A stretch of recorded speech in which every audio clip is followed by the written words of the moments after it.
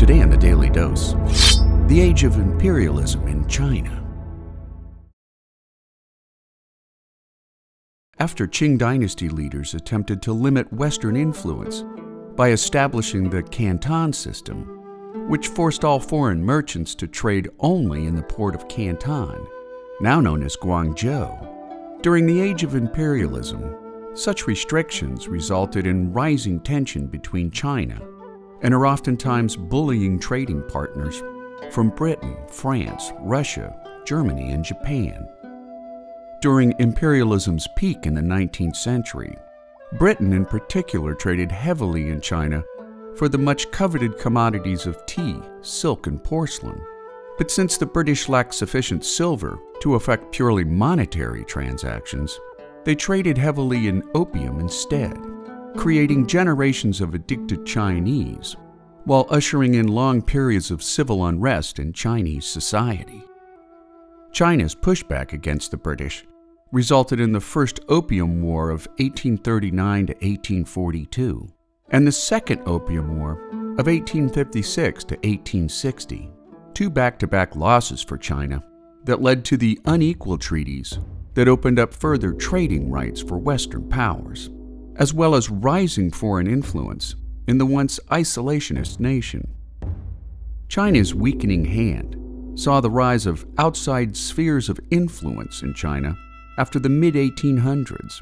allowing the Russians to take control of a large portion of northern China, while the Japanese severed Chinese dominance over Korea, which led to yet another crushing defeat for the Qing Dynasty in the First Sino-Japanese War of 1894 to 1895, which forced China to hand over control of Korea, the island of Taiwan, and the Liaodong Peninsula.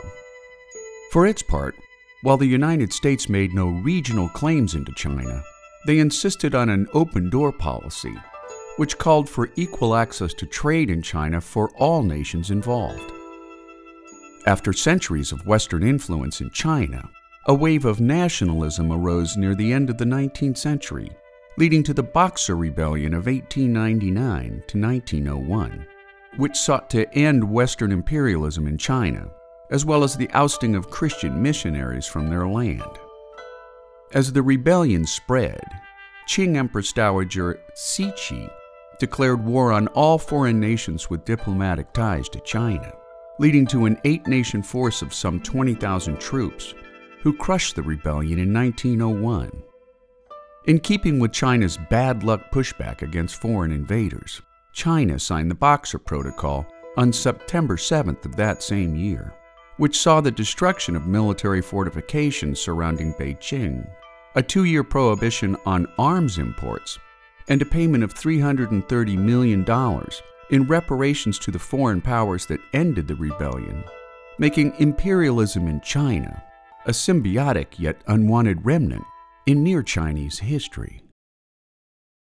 And there you have it, the Age of Imperialism in China, today on the Daily Dose. If you want early access to Daily Dose documentaries